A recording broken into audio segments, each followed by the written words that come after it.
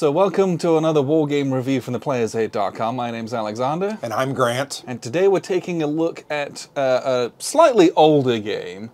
This is Baptism by Fire, which is a BCS game from Multi-Man Publishing. Yeah, you've got me wondering what year it was made. I want to say it was like 5-6 years ago, so like 2016, it should 2017. say on the back of this box, huh? Yeah. 2017. Okay.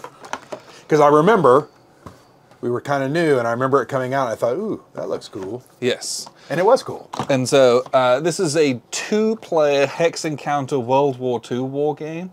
Baptism by Fire, brackets, The Battle of Kazarenes. Battle of Kazarene Pass, which is 1943 in Tunisia, I believe. Happy to be wrong about that. Yeah, it's Tunisia's up there. I think it is. Yep.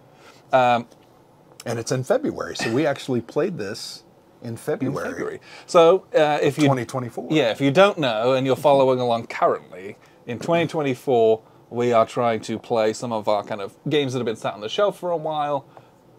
We came up with a name for it, and I forgot what it was. Shelf of Shame Dust Off. Shelf of Shame. And that's thanks to Dust Off. That was courtesy of someone on our YouTube channel. Yes, maybe? It was definitely on YouTube. So we, in an attempt to play some of these games that we bought and have been sat on a shelf for a while, we dedicated kind of one a month, and we tried to kind of tie them in of when the actual battles took place. Yeah. So this is February 1943, it's February 2024. Just kind of give us an excuse to get tied down into this. Well, it's a thematic way to kind of go through the year and kind of look forward to stuff, right? Yeah. So unfortunately, we have several, like we had 2 Bulge games.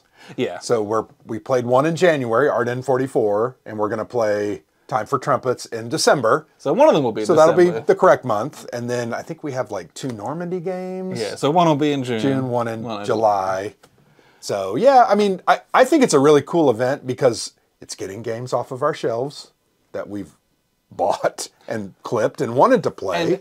And we picked like ones that have good reputations or come from series of games that we like or are well liked. So it's also, you know, we're playing some of those prestige games that maybe we haven't got to yet as well, which I'm excited for. It's been fun. So this is one of that kind of series. So you're like, well, you're playing a game that isn't brand new, Players Aid. Well, that's kind of why. Yeah. So BCS is the Battalion Combat Series. This is volume 2 in that series. And it's from the gamers who they publish everything through MMP, and this game as well as the series are designed by Dean Essig. And I think Carl Fung. He's done other ones. Carl has done some of the newer ones. Yes. Aerocourt, I think, was Carl Fung, right? But this game system. So we played BCS Aerocourt. That came out a couple of years ago. It is an excellent place to start with BCS. Because it's one map. It's one map. The hexes are larger. The pieces are a bit larger. As such, the game space is smaller. And so you're not necessarily as overwhelmed with all the space and pieces. It's a bit more focused so that you can just learn it and play with it. And the system still shines on a map that's just, you know, one map, basically. Yeah. Because BCS is not like your other war games.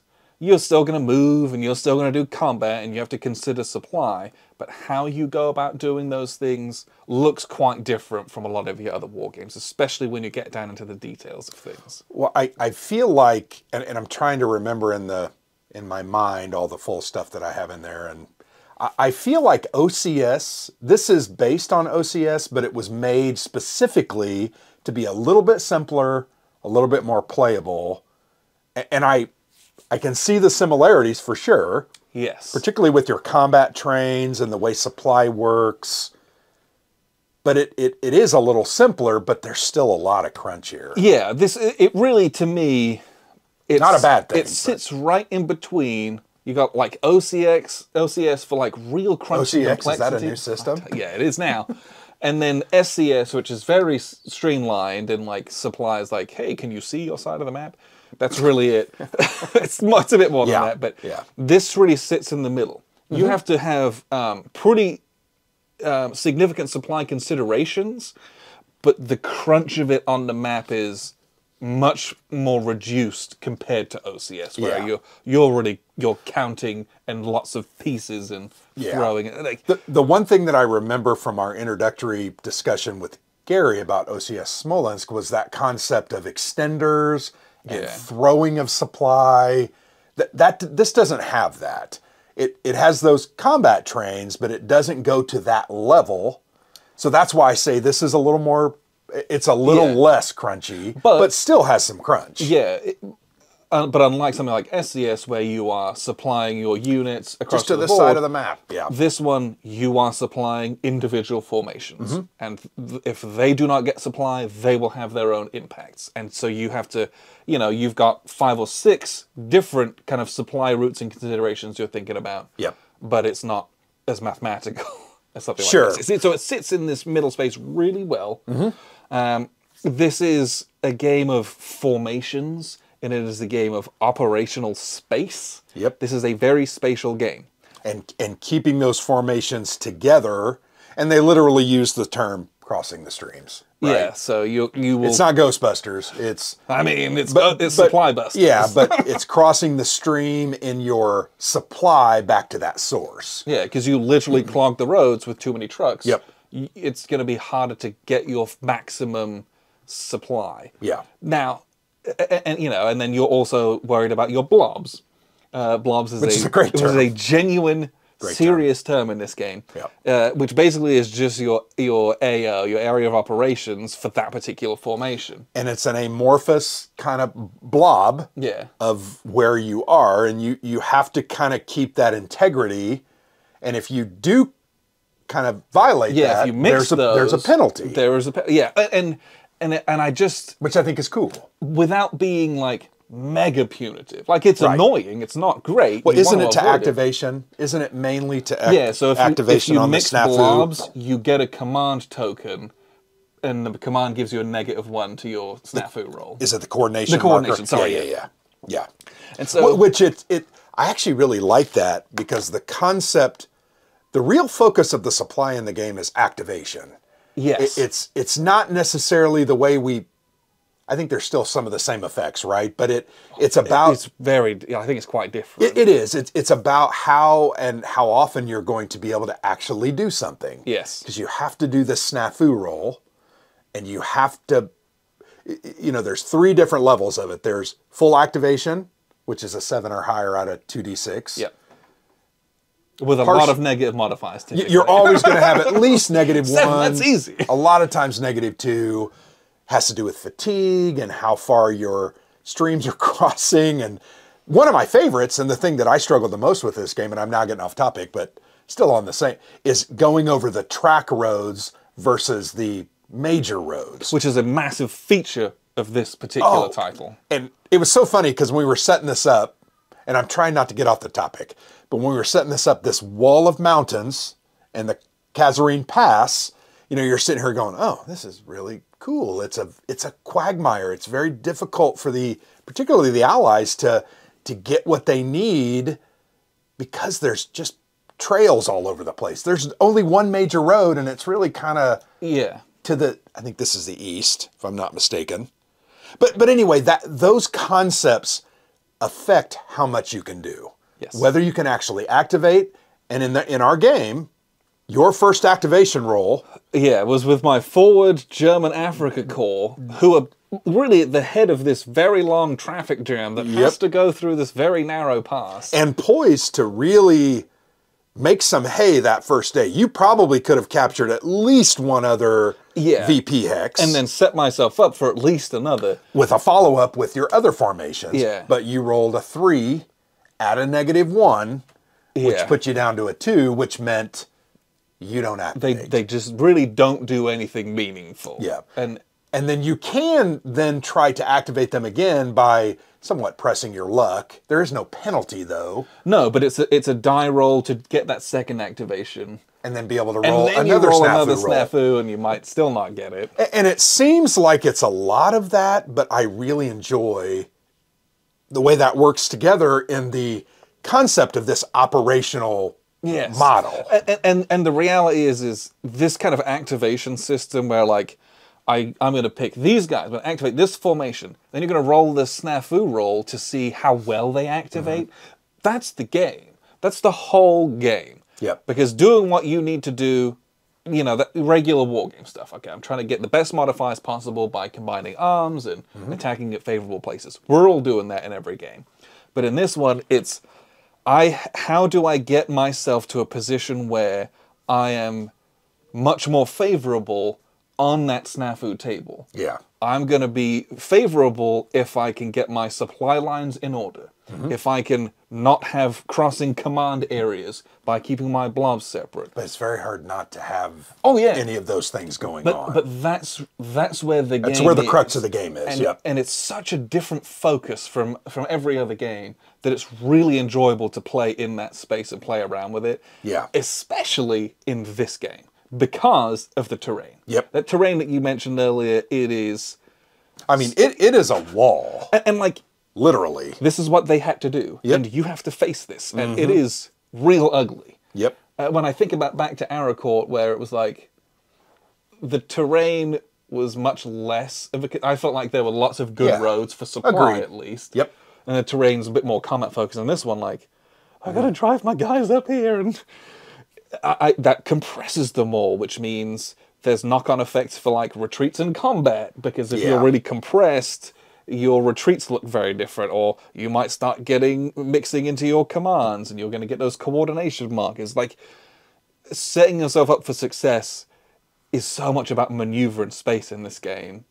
Well, and also and I love it. Keeping your headquarters, you know, you have to be in command range. Yes. How many times did I get out of command range as the Allies because I was desperately trying to sprint ahead with my puny units that were mostly beat up anyway, just to stop you from walking into those VP hexes. So that concept is very cool, because then you got to think about, okay, I'm not going to be able to activate next round. How am I going to stand up?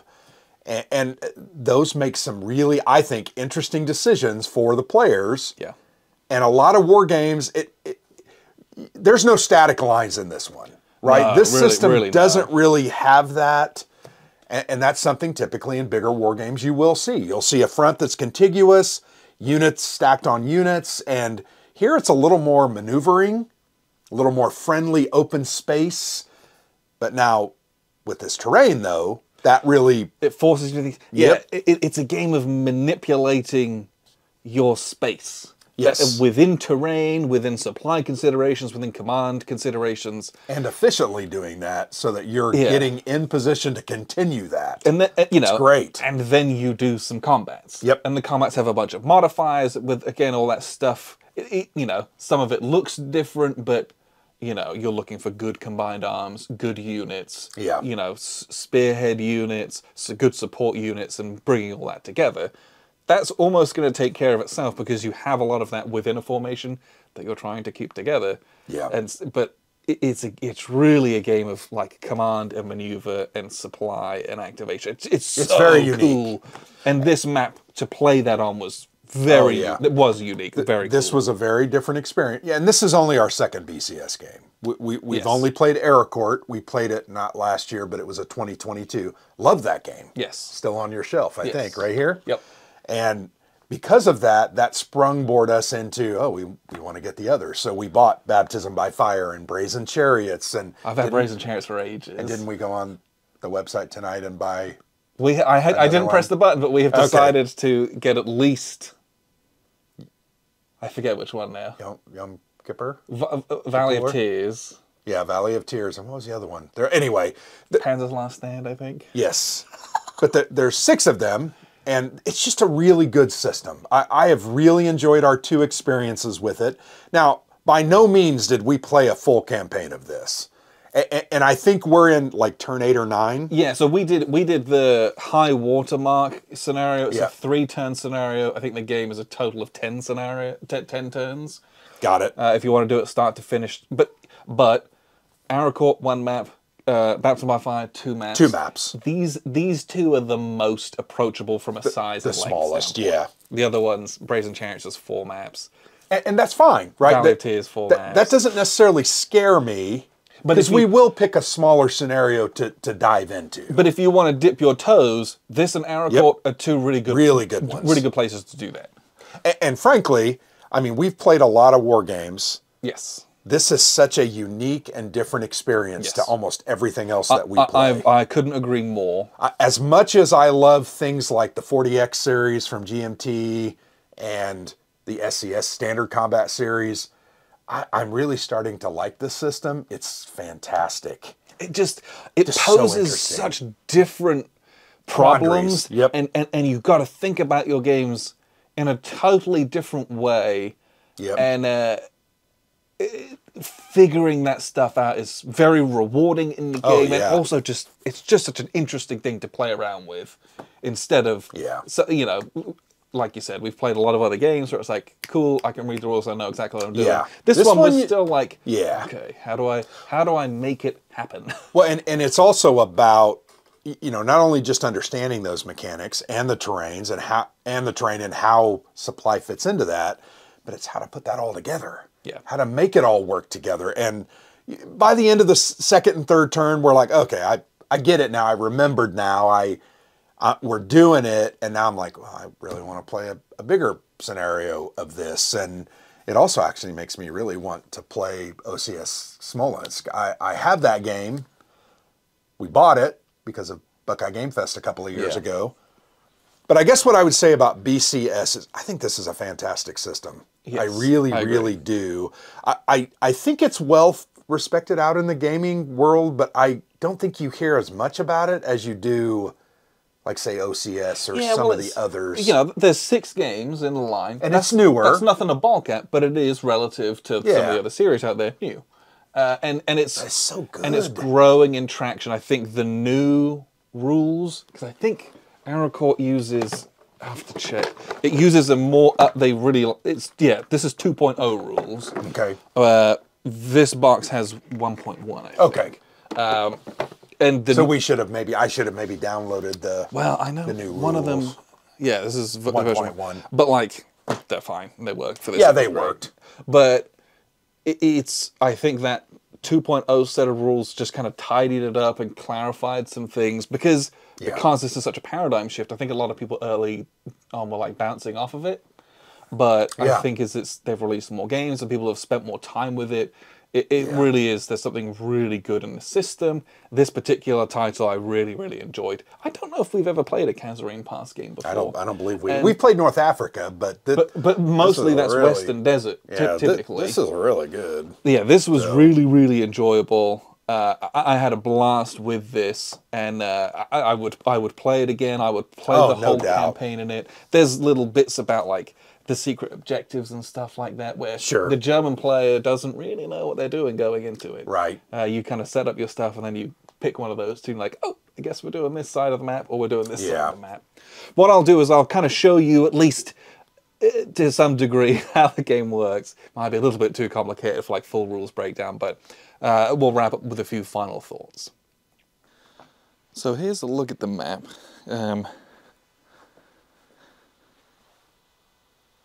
It's the gamer's map, which is fine, but what we're looking at here mostly is, obviously you have the Kazarine Pass, we have these very large kind of rougher mountain areas, and then you can see this kind of long traffic line of Axis forces coming up here and trying to break out and spread forwards this way, and then we have a lot of Americans with some Commonwealth forces here, and then some Free French as well, trying to kind of basically plug this gap and plug this gap over here. So strategically, that's kind of what's going on.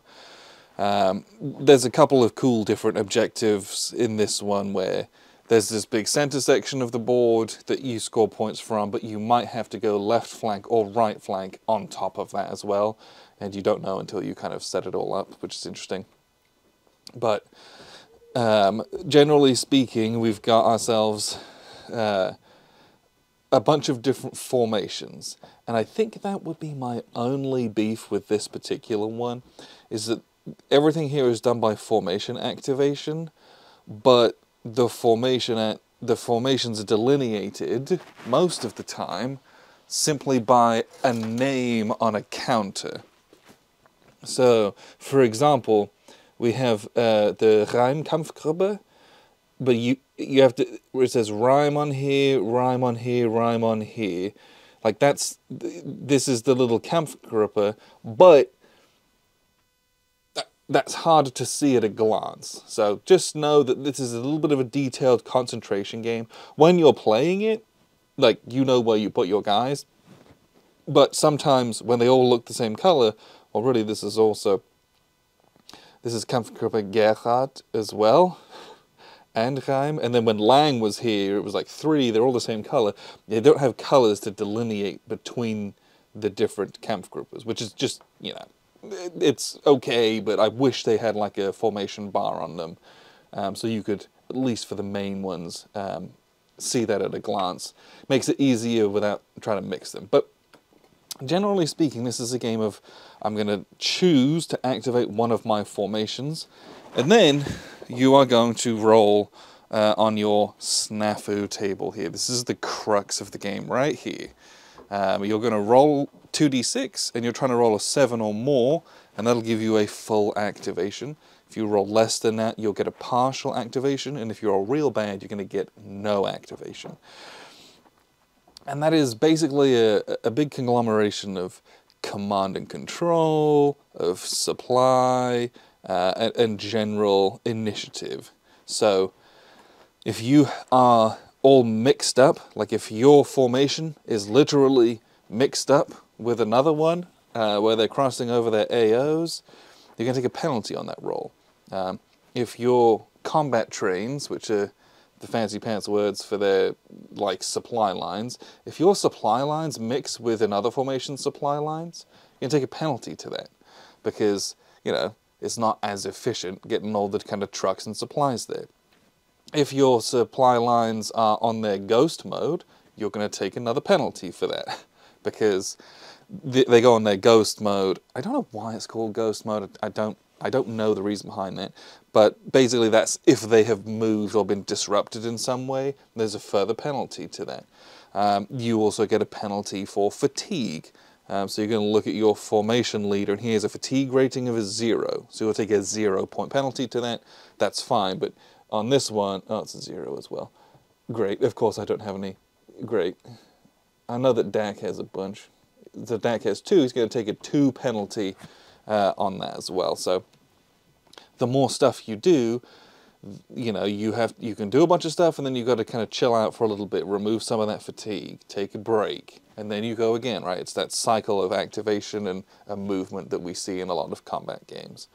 But all of those things are going to be penalties to your snafu roll. So, you know, if you're nice and fresh and everything's organized, great. And if it's not, real bad. Because if you have a fail activation, you basically can't do anything. If you have a partial, you're going to be half movement, and it's like slow and kind of gross.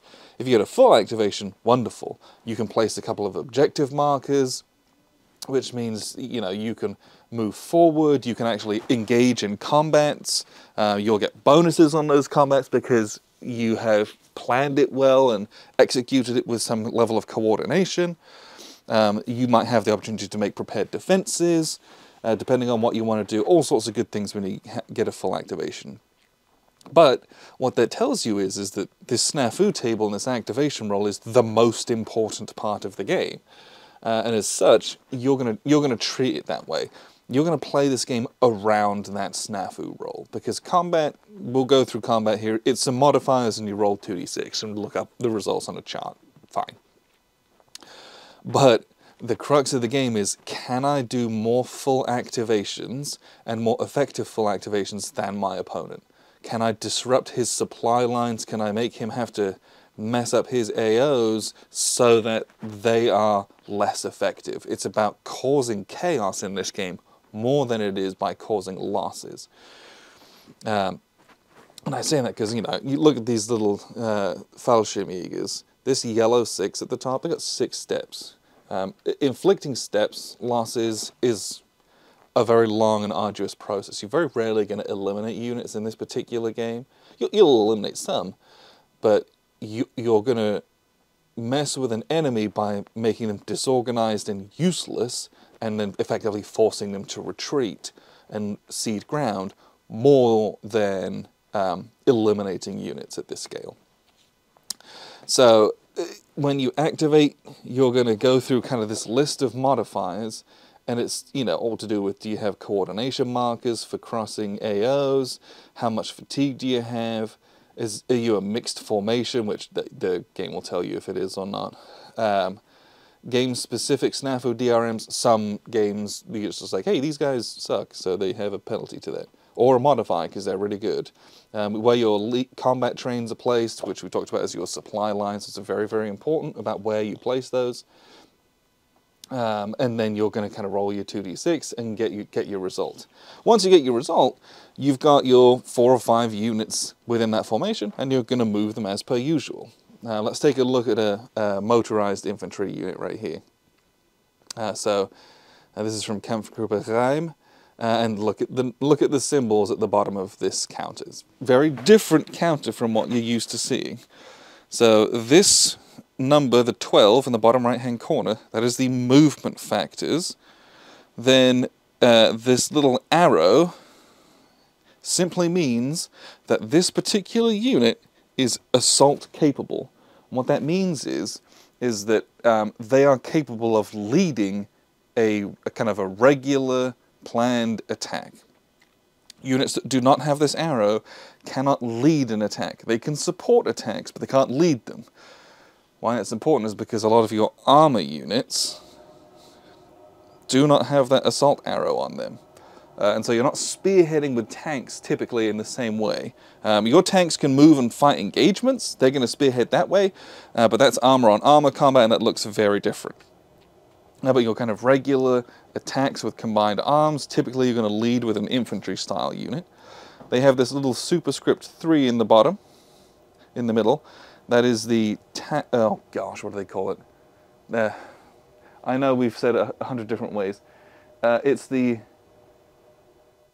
oh gosh, it's the attack rating. I don't think that's what it's called, but it might be the action rating. It might be the attack rating. This is basically their quality. This is going to be a modifier to your dice roll. The bigger that number is, the better the unit is. So 3 is very average. You can get 4s, 5s, 6s. You'll have 1s and 2s for little crappy green units. Then we also have that yellow 6 that we mentioned at the top. That is the steps. Now if we flip this over, you'll notice there's still 6 steps. Steps are tracked by these numerical markers underneath. You'll see a lot of those. There's a lot in the game. So what is this reverse side of the counter? Well, if you look at the numbers on this, this is the movement rating is way down from a 12 to a 4, and it's a different color, which we'll talk about here in a second. But that attack rating in the middle went up. They got better. So in this game, you have this is a movement side, right? Think about it, it's a motorized infantry. All the troops are in the trucks, and so they have this black, very high movement rating. A black movement rating is truck movement. It means they're really good on roads. This reverse side, they're deployed. So all the troops got out of the trucks, and they are literally in their foxholes and trenches and in their positions. They now have a white movement factor. White movement factor is leg movement. Leg movement is obviously much slower. However, they can traverse much more difficult terrain than you can with truck movement. And because they're out and they're deployed and they're ready, their attack rating went from a 3 to a 4, which is much better. Honestly, it makes a big difference. So this game is very different from a lot of other games with that move and attack side. And when you're doing these moves and attacks, I can't remember where I picked them up from. You're going to, before you activate, you can choose to flip them to either side, then you perform your actions. What you cannot do is you cannot drive 12 spaces and then flip over to your deployed side. So there's a kind of a cadence to how you flow doing that kind of thing. But that's very important because when you look at the terrain effects chart, so to go in an open, it literally costs a truck 2 movement points per open space. But on a road, it's 1/4. So trucks are really good on the roads with that sweet, sweet, nice suspension. but when they get off-road, not good. Conversely, leg units are, you know, they're good, they're better in the open, but they're much slower walking on the roads, right? And leg movement, you typically won't get those high factors of 12, it's 4. So I can move 8 spaces. But with this, a truck on a quarter on secondary roads could move 48 spaces. So that's really the difference. Then you start getting into like prohibited terrains. Trucks just can't go in rough or mountain, which is all of this brown stuff. The trucks just cannot go in there. And like to walk on a mountain costs all of a leg movement point. Then we have this tack movement in the middle, which is kind of somewhere in between. Tack movement is this red factor. It's mechanized, it's armor units, things with tracks, think about it that way. And they kind of sit somewhere in the middle. We have to be very careful about how and what you move and what your movement allowances allow. For the same reason that, you know, if you can't advance after combat, you can't attack into areas that you can't move into. You gotta be very careful about that kind of thing with what side your counter is on when you're launching attacks and things like that. To perform an attack, you're going to look at a set of factors which are listed on the modifiers table here. And again, it's very interesting. So you have this dual or supported. So a dual unit, we have a couple on the board. Let me fish one out here. Now that I've said that, I won't be able to find it, but I know we have, okay, here's a good one. So this unit from the American Combat Command A, so a dual unit, if you look at this left-hand side, they have the assault arrow and they have the red AV2, which is the armor value, that's their, literally their, and you know, it's the guns, anti-tank, right? Because this is an armor unit, right? And so it has both. So you get a combat modifier for that because you're both mobile and you have good attack power. Whereas, so they can lead an assault because they're mechanized infantry, but they can't, but you know, they're not quite as good. So that, for example, this guy has a 3, he's got this really nice beefy attack factor for armor, but he doesn't have the arrow, he can't lead an assault. But you know, these mech units, they can be independent. They're usually a little bit weak on both ends, but you know, you sacrifice the values to get the modifier, right? If you're the attacker, you might do a suppression mission.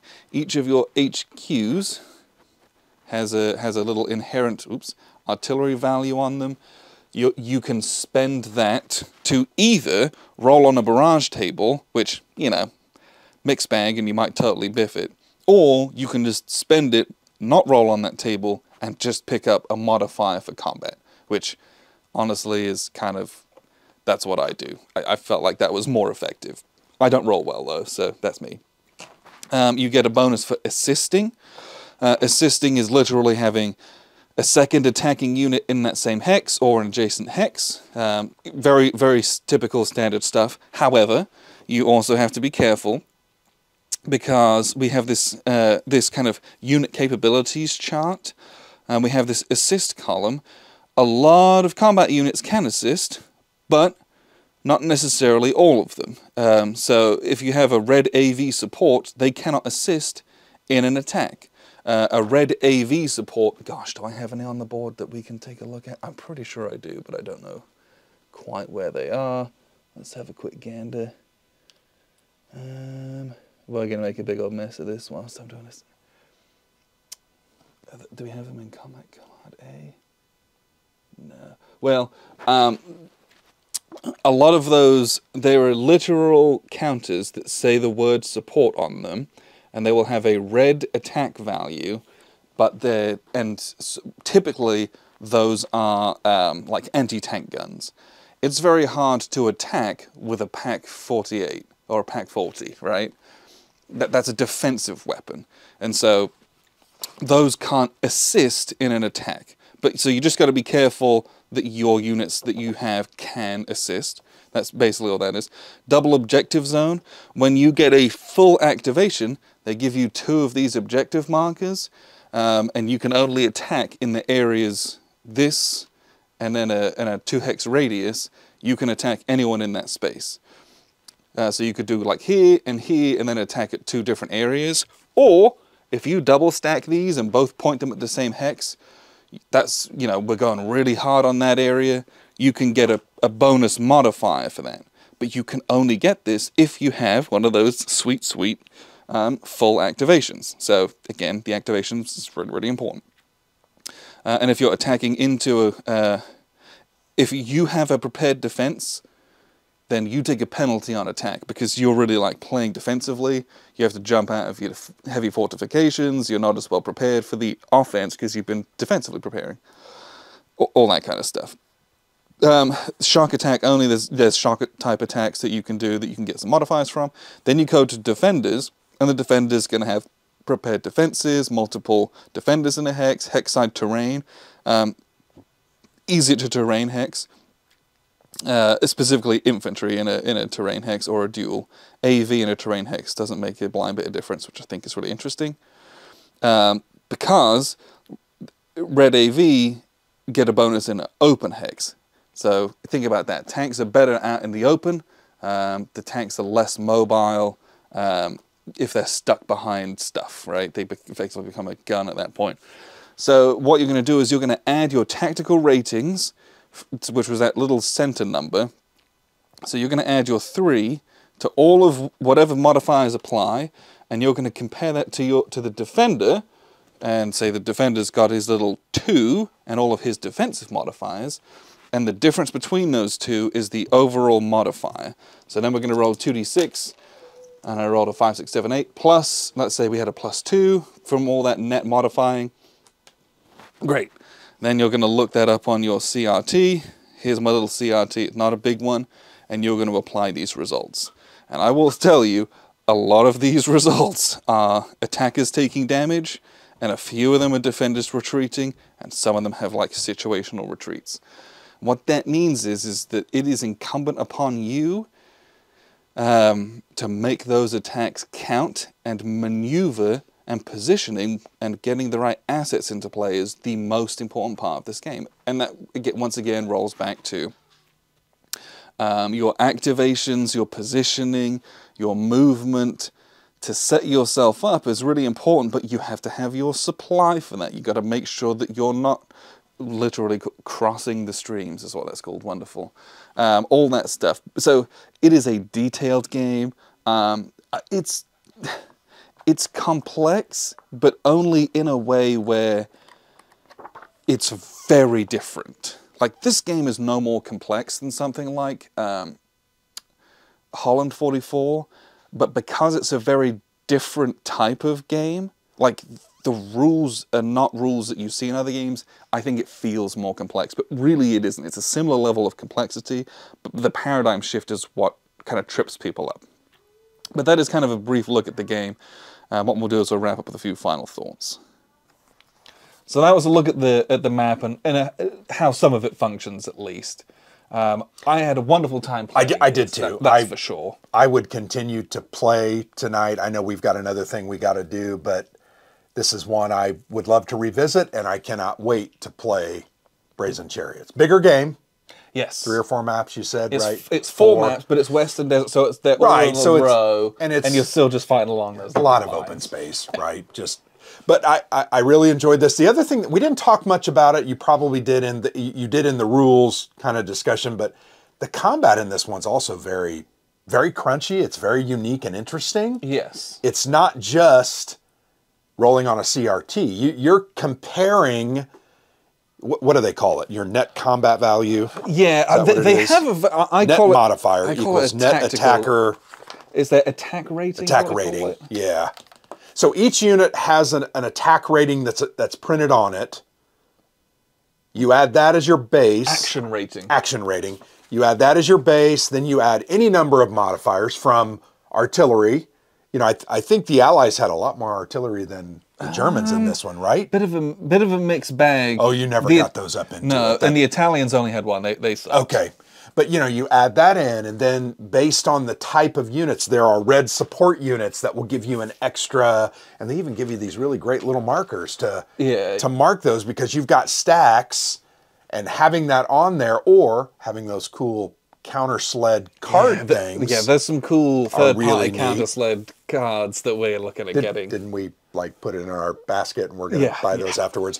But you know, you add all those modifiers up, so it's similar to other CRTs, and then you roll 2d6. You add that together. The differential between those two big numbers, and it's just very different, but it makes sense based on the way the game is laid out, and actually works, I think, pretty well. And like, you want to roll high. And like any good combat system, after you've done 4 or 5 combats, it's down. I knew most of the modifiers that I was looking for. Yep. If I'm the attacker, I'm looking for this, that, and this. If I'm the defender, I'm looking for this, that, and this. Because I know there's a lot of modifiers. Yeah, but like half of them, you're like, this is not applicable, or things like defending in a terrain hex. You don't look at different types of terrain. Yeah. Is it a terrain hex? Yes or no? Yeah. That's very different to me. Yep, it is. You're right. It's terrain hex or city hex. And it's very different. And the other thing, it's cool. I think they simplified it by just saying like hex side, right? And is there hex side terrain? Yes. Yeah. Or no? Are you attacking across a river or an escarpment or any number of things? But I think the combat system, as crunchy and interesting and a little not overdone, but the supply is. Combat, I think, is actually pretty straightforward. Yeah. I feel like it's much more straightforward than I thought it would be. And I think that's a very, very purposeful design choice by Dean. Sure. It's where it's like we're keeping the focus on the things that we want to focus on, which is activation, supply, command, and the kind and then let's make combat fairly straightforward. Yeah, there's still all those considerations. Yep. But a formation has 4 units in it. Yeah. There's only so much you can do with that. With combined arms and moving guys around. Yeah. You're going to have 2 stacks of 2 units each in this one. And that's it. Now, I will say this. The counter clutter, I think, can get pretty a lot, right? You have your fatigue markers for your headquarters. You have your loss markers for your units. Yes. What other markers you there? might... Like the support unit that I mentioned. You might be sat on a minefield breach. You might also have support extra markers. artillery. So it can get a bit unwieldy, but that's why, and I don't know exactly can't remember the name. Prepared defense. We're going to look into getting some third-party counter sleds and you get like 1 for each formation. We can keep some of that off map. Which any game that can accommodate that, I think, is a huge boon to reduce. That's stacking limits too, but like if you've got 2 in an HQ and they've all got a bunch of markers, it can look a bit silly. I mean, it's kind of funny. Some of those stacks are like 3 and 4 counters high, and you're like, he's overstacked because you're not supposed to inspect stacks. Which is cool. But no, he's not overstacked. He's just got a prepared defense under there, and he's got a loss here, and it's just really well done. I think the way it works together, I thought was just really kind of beautiful. For lack of a better word. I really like this system. Yeah. Like, there's a lot of counters, but actual units on the board, it's not like there's like 10 billion units on the board. Like, combat units is really not that many comparatively. Well, I think I'll show you the counter tray, but I clipped this, but I would say 60% of the counter tray is your administrative counters. Yes. There were only about 8 wells of 2, 4, 6, 8 of units. They are very generous with the administrative counters. They are. You will not. You'll never use those. But in something like in the other larger games where you do have a lot more units, you will use that many. Yeah. Well, then maybe you could transfer some of these over. My only complaint, and I think this was a complaint that we shared. Yes. I feel like the player aid just needs to be reworked. It needs to be more. So this is the play aid. This play aid, honestly, is fine. Yeah, but it needs to have this as a bifold, and it needs to have the terrain effects chart, which is only black and white on the back of this rules. So here's your other page. Make this a bifold. Make this color with the terrain key that's only printed on the map. Now we've got a good play aid. Yeah, I don't know. We were because this is silly. Sharing this is crazy. Sharing this one is crazy. And you could print those off. You could scan these. You can. Let's make that. Let's make that. And the problem kind of goes away at that point. I actually thought a lot of times they have some nice notes here that really... A lot of times it's these player aids, you really have to go back to the rule book until you've got it down. They do a decent job of explaining rules on the play aid, which I do like a lot. And I like the use of the color because that really... I thought just made it more playable. The other comment I would have, on first blush, I thought the map looked terrible. Sure. This is a classic The Gamers map. But I think after I've played it now, I'm like, oh yeah, that's really, it's pretty well done. It does what it's supposed to do. It does what it's supposed to functional. do. It shows the imposingness of these, is that even a word? Imposingness? No. It is now. It is now. TM.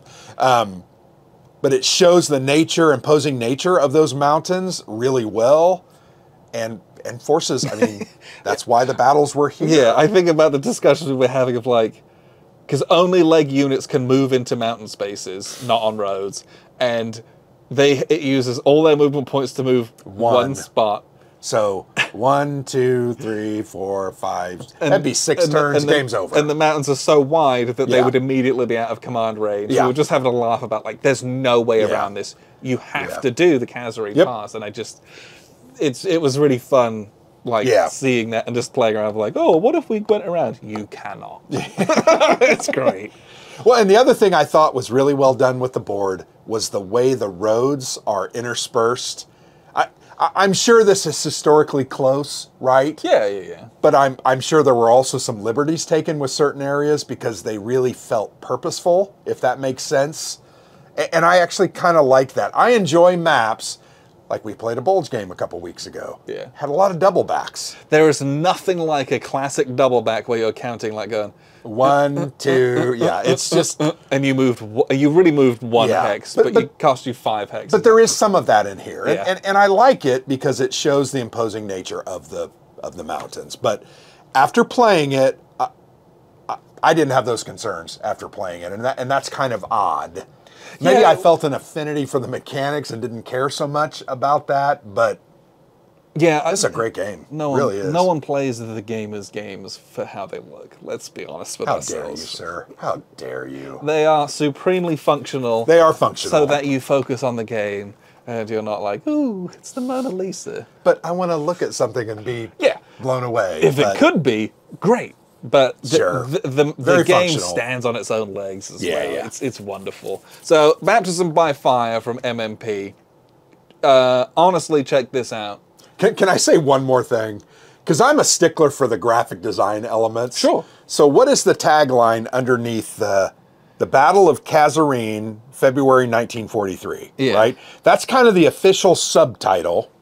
So if you go over here to the board, here's what it reads. I hadn't seen that. Oh, no. And I noticed this when we were setting up. It says, I hate Baptism by Fire, The Bloody Beginning, Kazarene 1943. Now, that might refer to map A, but I don't see any other title on these other maps. No, Do you? That one's folded in half. So I feel like this was like an original, early version of the subtitle. Anyway, that's the graphic concept of. I want it to be consistent, but that's not. Don't worry so much. This is wrong. Oh no! Baptism by Fire, The Bloody Beginning, Kazari 19. This is in the right rules, there, man. Right here and right there, 2-1. Anyway, that's an interesting thing, but I noticed that kind of crap. funny. Why do I notice hadn't that seen crap? that. I don't know. Anyway, other than that one little error, this is a great game. Yeah. I would put this in like my top 25 war games. Yeah, if you've not played a BCS, this could be a very good place to start. This or Aracore, it's up to you. Either one of those. But this one works really well, and it's also a topic that I think a lot of people haven't played a game on. Well, I always want to play something that's different, right? We've played a lot of North Africa games. This is a different North Africa game. Yes. And I'm glad to see that. I really am. Yes. Very cool. I loved it. Yes. Can't wait to play Brazen Chariots. Can't wait to get the other ones that we're looking at ordering. We're nuts. So now SCS, BCS. Eventually, one day, we're going to get into OCS, I promise. Yes. I know we're going to. We will get there. Well, yeah, because we have Smolensk. Do you have another one? I don't. We talked about this. I don't believe I do. No. I have the little small one. The little small one? Yeah. What is it called? Reluctant Enemies. Oh, is that OCS? Mm-hmm. Okay. But it's like, you don't get the OCS-ness out of it, so it's a little bit different. But then, that's another game I wanted was Crimea. We ultimately held off because we had so many Yes. games already that year, and that didn't come out till like October, November, something like that. And we also have the Operational Matters OCS Sicily 2 on pre-order. Yeah, So we're nuts. we will do one day Yeah. where it's like we can Well- get it big and on a channel and do it. Shelf of Shame Dust Off Part 2 next year will Potentially include if we don't get some of those. a new Yeah. one on the table before then. I've got more games at home that I could clip and play. Anyway, thanks for playing this. It's Loved it. just Absolutely loved it. it's such a cool and refreshing and very different system. Yeah. You will get something out of this.